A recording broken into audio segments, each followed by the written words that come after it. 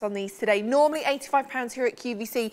We're at £54.96. Incredible price for a pair of designer shoes with a leather upper. I was saying leopard because we were just seeing these on Ashling, and these are gorgeous as well. These are amazing. I have to say, I am in the size bigger than I would normally wear. So if you're kind of going, what's she doing? These are so comfortable. Yeah, they are. I've just popped them on with my jeans. Yeah, me too. Hobbs jeans. But they are so incredibly comfortable. And this is there's a big thing that will jump out when you get them home, because they are so kind of soft and squishy underfoot as well. Yeah. Also, the wraparound of the shoe is a cork kind of finish. Yeah.